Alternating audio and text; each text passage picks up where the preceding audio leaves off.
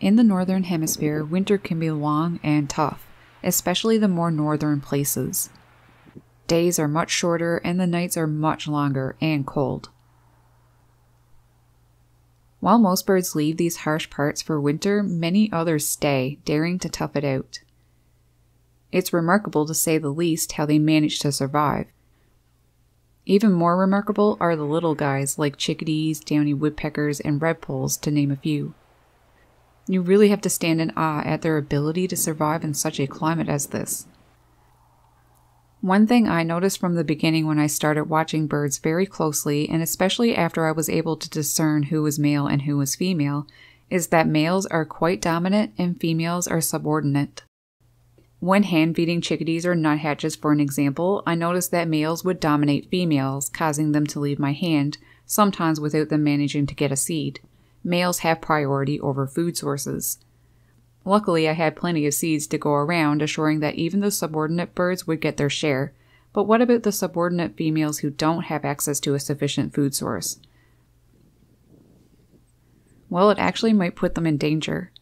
On cold winter nights, birds like chickadees, redpolls, or downy woodpeckers, to name a few, have the ability to regulate their own body temperature, lowering it by as much as 10 degrees or more. They do this to save energy and thus increase their chances of surviving. It's a great strategy during harsh weather when there isn't much food available. However, it comes at a cost. Lowering their body temperature makes them lethargic, and it makes it easier for predators to prey on them. So for the subordinate birds, females in this case, being prevented from getting food can be tough for them and maybe even life-threatening. Luckily though, feeders can help them overwinter. Researchers at Lund University set up feeders in a coniferous forest during winter for great tits. One part of the forest had bird feeders and another area didn't. The researchers then measured and compared the bird's body temperature at night of the two different areas. What they found was that females who had access to extra food in winter did not reduce their body temperature at night as much as females who received no supplemental food.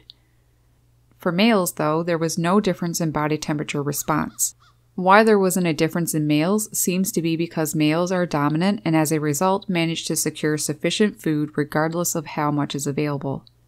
Whereas females, being subordinate, do not have priority access to food.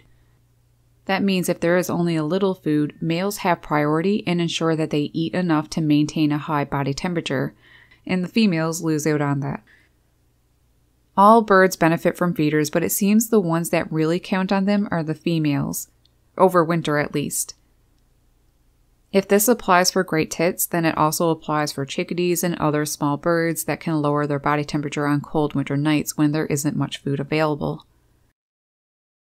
Researchers pointed out that the study was carried out in a forest and therefore it's uncertain whether bird feeding in cities is always good in general.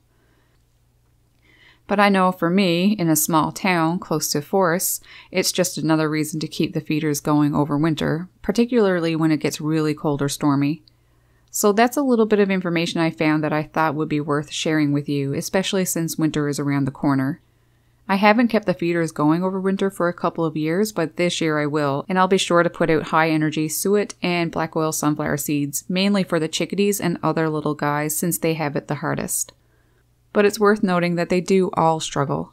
Will you be doing the same? And what do you think about the findings in this new research? Has it made you feel more for the females?